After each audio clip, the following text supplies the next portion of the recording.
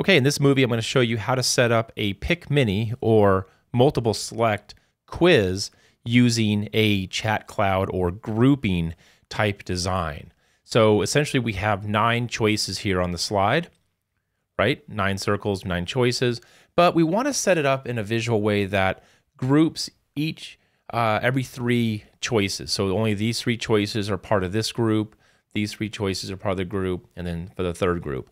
Now I added a number to each of the groups just so we can know which one we want to be the correct choice. So I just did that as a visual indication.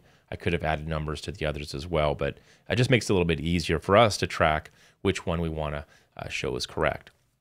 So a couple things here. If I look at my timeline, these are just basic shapes that I've created in Storyline, and then down here on the bottom I have just some chat cloud graphics that I want to use to kind of visually group these items.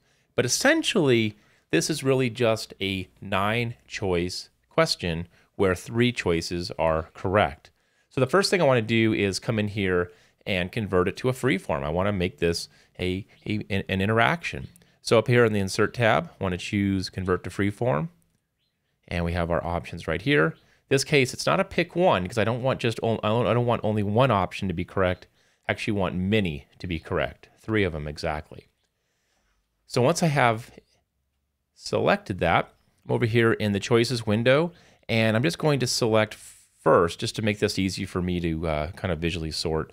I'm going to choose the correct choices. And so you can see as I move down this list, the red highlight indicates which object I'm on. But because I used a naming convention for each of these groups, it's easy for me to sort by looking at. So I'm going to choose the first one, the second one, and the third one. So these 3 are the 3 that I want to be correct.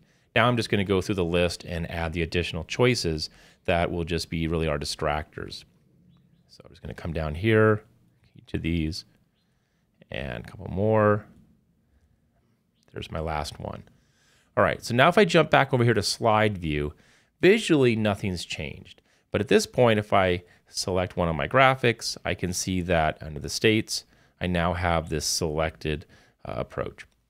And I can override this. Storyline by default is going to put in a glow to the feature. If I want to remove that, I can double click to edit it. And maybe I just turn off my glow effect because I already have that color in there, done states. And I do want to just grab that format painter and then update the other ones just so they don't have that same glow. All right, so if I look at this real quick and I preview, a couple things are going to happen. Because I have a selected state for all the choices, I'm going to actually see that they all can be selected, right? But what I want to have happen is that only one choice can be selected within each group. And we can do that with Storyline's button sets. So I'm going to select this first 3, right-click anywhere on the outside of the selection box, choose button set and button set 1. Now what that's going to do is it's actually going to group the 3 of these to actually work like a radio button where only one can be selected at one time. I'm going to do the same thing here. However, I'm going to have to create a new button set because I don't want to add them to the current set because that would make all 6 of these buttons in one. So instead, button set, new set, and we'll call this one button set 2 so that those work independently. And then I will just finally make this one a button set as well. So there's the second set we just created, and we'll make one more called button set 3. Okay. Again, it's really one quiz, and the choices are just visually grouped or chunked based on the background graphic. But essentially, we're just selecting 3 out of 9 choices, and those are the 3 that we want correct. So now if I preview it,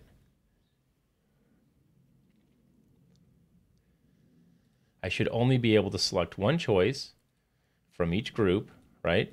And remember, the numbers are the correct ones. The ones with the numbers are the correct choices. If I select this, it'll be incorrect, or it should be. Yep, incorrect. And if I replay it, I'll select all of them and submit, and there's correct. And there's some other ways we can visually modify this, but essentially that's all this is. It's just 9 objects on the slide, and we've made 3 of those 9 the correct choice using storylines, convert to Freeform, pick Mini.